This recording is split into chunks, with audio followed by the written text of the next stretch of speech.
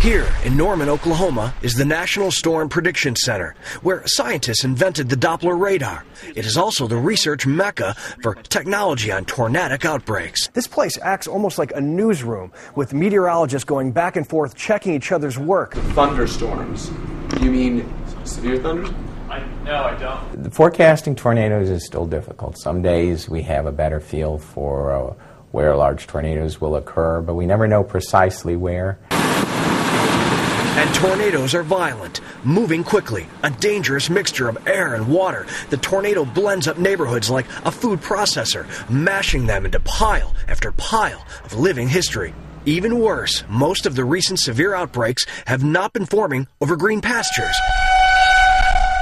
Rather, they have been targeting populated city centers like Tuscaloosa, Joplin, and Dallas, often injuring and taking numerous lives. If their forehead's not there, you ride it on the best available body part. Don't make it a limb. And as furious as the tornado twirls, just like that, it's gone, leaving a tormented population in severe mental and physical shock. I'm fine.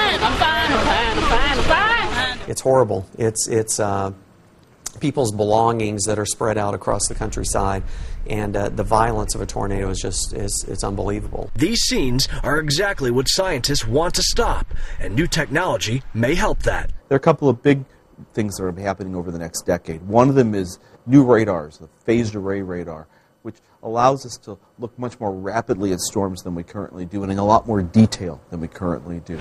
We saw 10 or 11 tornadoes on Saturday. Detail is what Professor HOWIE BLUESTEIN has spent his entire career gathering. He and his graduate students have been very busy the past year. Their goal? To get as close as possible to an active tornado. We're trying to learn why tornadoes develop from certain type of storms, but not from others.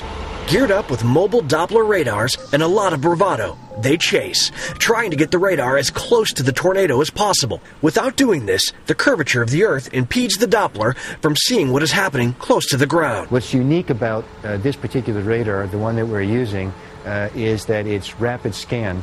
The pedestal rotates around once every 2 seconds.